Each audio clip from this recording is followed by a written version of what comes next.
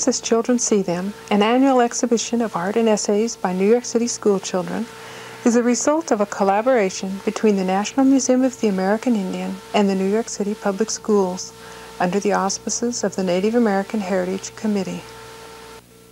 Each year, the exhibition's guidelines are sent to schools in New York City by the Department of Cultural Arts of the New York City Public Schools. Students are invited to create two-dimensional works of art and to write an essay on a Native American theme. The art and essays are judged on the basis of artistic merit as well as historical and cultural accuracy. Approximately 50 artworks are chosen to go on view. The paintings are matted, the children's essays are typeset for use as labels, and the exhibit is installed in the museum's Special Exhibits Gallery. Several families lived in an Iroquois longhouse. These pictures shows the living area of one family. These people shared a fire with another family across a center aisle. The entire family worked to provide the necessaries of life. The mother prepares a meal while the father carves a wooden bowl. Two babies rest hanging in a cradle. Along the walls are sleeping and sitting spaces for the families. Pottery jars, woven baskets, and furs are stored or hung along the walls.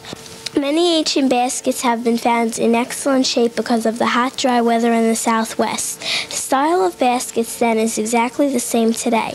This is because the craft has been handed down from mother to daughter through the generations. I learned the Hopi women were not only very skilled, but the designs and colors they used are very beautiful. One Creek Indian chief was named Speckled Snake. He said that the white man always made promises to the Indians. Another Creek Indian chief was Chief McIntosh.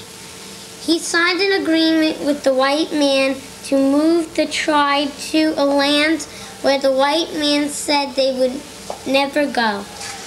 Chief McIntosh's tribe was so tired of hearing the white man's promises that when he signed this agreement, his tribe killed him. Well, I took a lot of it from books, and then I wrote the essay with a little help, and I took parts of it that I thought was important from the books, and I put it into an essay. Well, I went over to the library and I looked up most books, and I found out the information from there. Then I found a picture of it and I drew it. And I learned that the pottery was just made from earth colors. Well, we did a report for social studies, a 5-page report, and when my art teacher, Ms. Gortzman, told us about a project, I decided to use that topic. All that came to me was to draw an Indian dancing. Where did you find the image? My teacher taught me. Well, my teacher, she put names of the tribes on the board, and I think, because I didn't know about Creek, so I wanted to learn more about the Creek. Since its inception in 1987, the Children's Art Exhibit has produced several results. It gives Native American children pride to see their heritage depicted in artworks that are free of the usual stereotypes. For the student artists, seeing their work treated with the same respect as the finest art in a major museum bolsters self-esteem and creates an incentive to learn. Dr. Edwin Pell from the Bronx Outreach. Can you tell us about your school? Our school is for 17 to 21-year-old high school dropouts in the South Bronx. These students, in most cases, have never had an art course. Never had an art course? They don't know how to paint, they don't know how to draw, and this is their first try. Some of the students whose work here, this exhibit here, are now taking the drawing lessons at the Metropolitan Museum on Saturdays, and some are going to Cooper Union to the Saturday drawing class. So it sounds like doing this artwork has helped their self-esteem. Oh, yes, it did. It has helped their self-esteem. And they never were given, I think, materials of this size, large pieces of paper and professional quality paints. And the result is a little nicer when you use good materials. And so it came out beautifully. The exhibition rewards creative teachers and students and provides a model for integrating research and art. My name is Tamar Laks. And what school do you teach? I teach at PS 139 Annex in Brooklyn.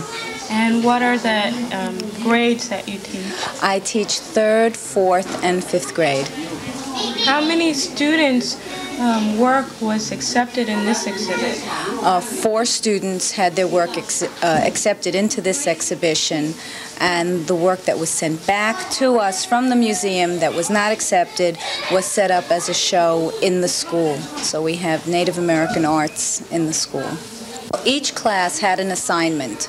I divided the United States up into basic language groups, and then each group studied an area of the United States and the various tribes within that given area. We have 570 students, maybe 590 students that I see every week. And that's 21 classes. So there were 21 different tribes that were studied, or tribal groups that were studied. They did their research. They made it part of their social studies. I worked with the classroom teachers, and then they came back and did the work based on their research. And they worked for about a month and a half between the beginning, the research, the preliminary sketches, and then the final execution of the work. So everybody in my school knows something that they didn't know before September. This is Renee Darvin from the Department of Cultural Art for the New York City Board of Education. Hello, Renee. Hello. I'm so proud of what's happened here, really. You know, I remember when this began, and how at first we had artwork, and the stories the kids told were cliches, and some of them even nasty, and nobody seemed to even realize that was so. I remember the first time we had, the first entry I opened that year, there was a blue-eyed George Washington, because people weren't even quite sure what we meant by Native American heritage. That's right. I remember. We've come a long way. And now we've got a show that's so beautiful, and it's truly a fusion of the art and the understanding and the sensitivity, and some of the things the kids have written betray an unusual sensitivity, I think, really as if they truly feel what it is that they've depicted.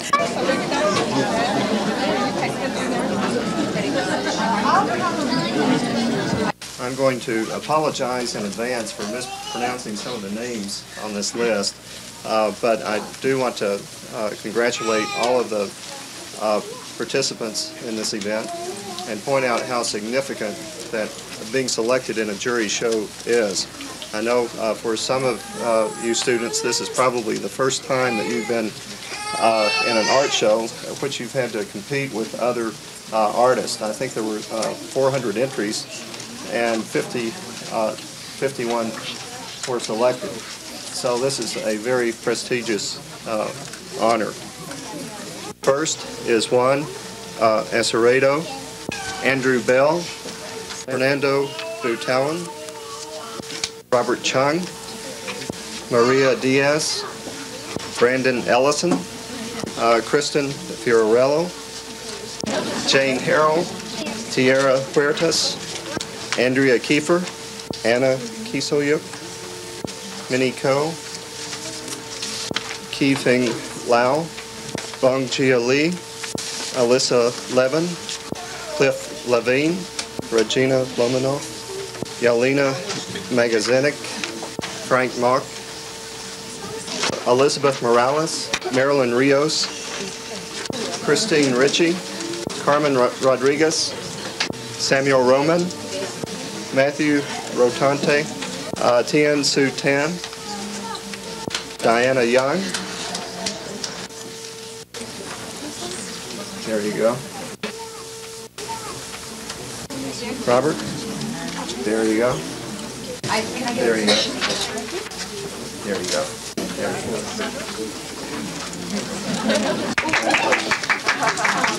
Thank you. There you go. Curtis. All right, Jessica.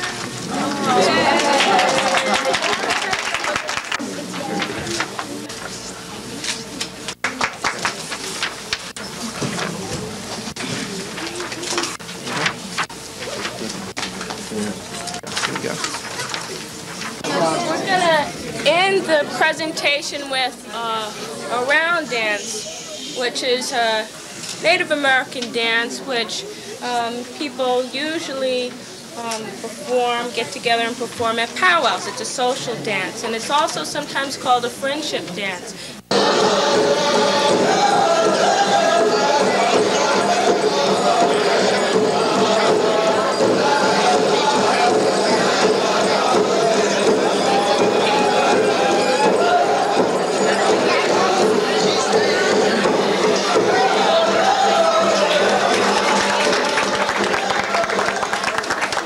Well, how does it make you feel to see your painting in this museum?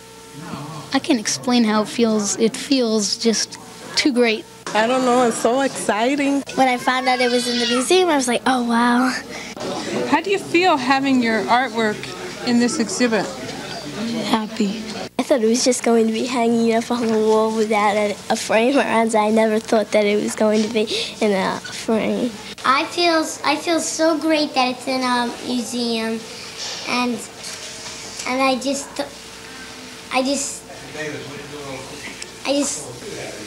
can't believe that it got put in the museum.